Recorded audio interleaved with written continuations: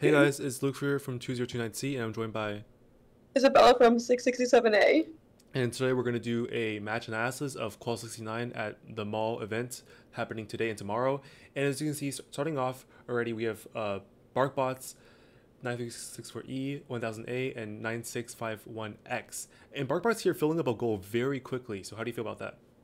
Like within 10 seconds, like just having that flexibility with their color sorting mech allows them to dominate the field if they choose so. If they Yeah, choose so. Yeah.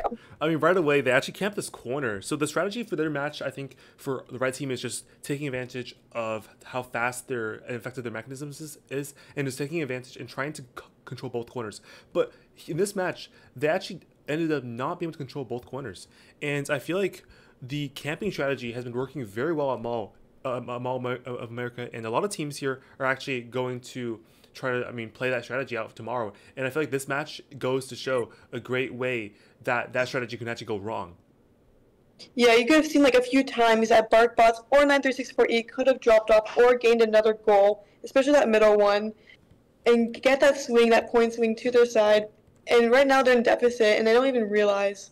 And they're still camping and not Yeah, really taking. absolutely. So at the start of the match here, of course, they were up a lot, but the thing is, they were camping even though, especially here was a good time that the Barkbots could have played aggressively because both of the blue alliances was distracted by their teammate and they were just kind of stuck in the corner. See, they were getting pinned, and Barkbots here totally could have gone for this middle uh, Yeah. mogul here and just brought it along to themselves, or called it for a trade off for 9364E here and traded off the goals here. And having one robot defend two goals is kind of exactly what you want to happen here, right? Yeah, exactly. Again, leaving 9364E, having to do that 2v1 for that full time, and not really scoring or gaining any points, again, is another reason why I think BarkBots lost this match. Because they haven't really gained those offensive opportunities throughout the match. They've just been staying defensive, staying safe with their 30 points right there or so in that corner. Yeah, right when right about here is where the tide starts changing, right? Because blue is about to get blue just got control of more goals than red, and there's still Yeah. quite a lot of time for blue to kind of just score rings, and that's exactly what they do. They started scoring rings on those goals. And Yeah. as they put more rings on there, the differential that originally red was ahead by is starting to be made up by blue.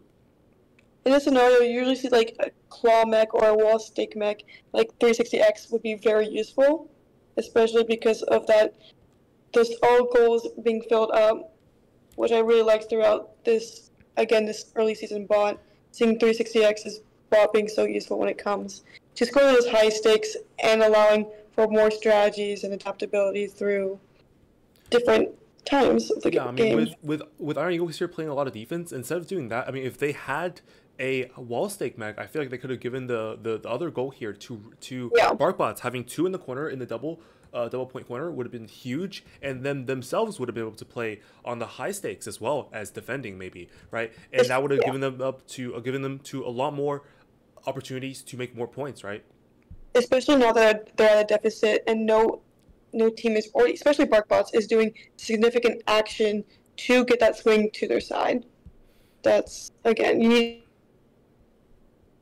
Yeah, here, like right here, is where they make the biggest mistake here is leaving that red goal out in the open, undefended, and just super close to the negative point zone, right, and to a blue team, right. So they both drop off their goals here, both very close to the negative point zone, but then blue is the only one who actually made the play off here and just completely settled the case for this match and made an upset.